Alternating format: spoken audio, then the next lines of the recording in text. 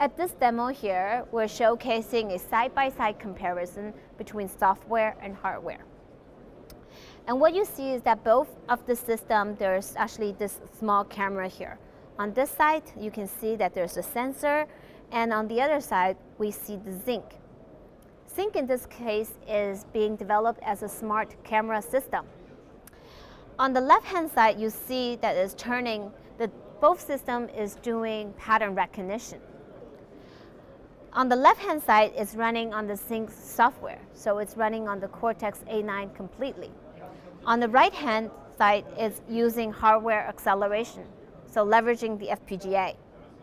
And if you come over and closer, you can see that on the left-hand side, you can only detect 5 images per second, whereas on the right-hand side, using FPGA acceleration, you can do 40 frames per second. So this is a hardware acceleration of 8 times. And this is the power of Sync.